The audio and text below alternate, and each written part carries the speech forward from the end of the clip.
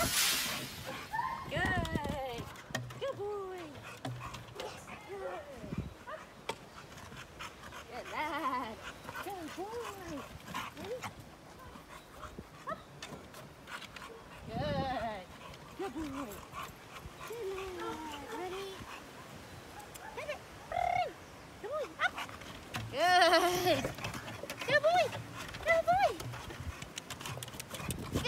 This is a young American bully pup that comes to us for one-to-one training, and they are looking at going through the whole process.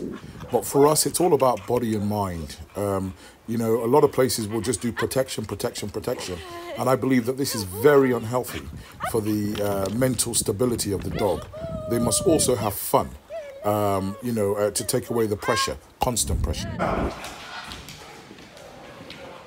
Step out first, let's go. Hustle. Step out of the house. Oh, the dog is coming in.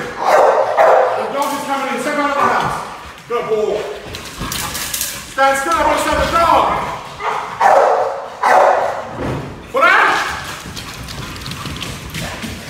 Good boy. Good lad. Good lad.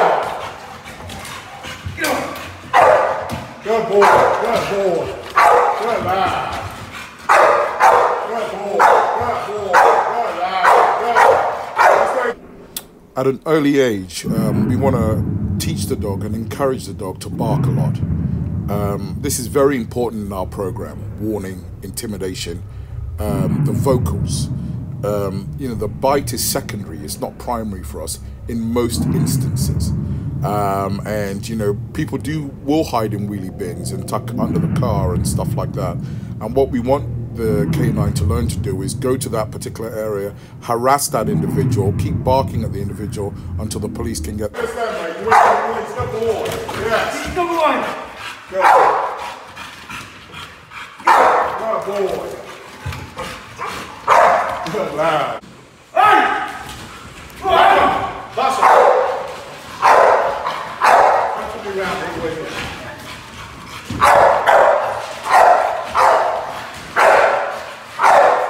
I'm going to send the dog. Take up with it.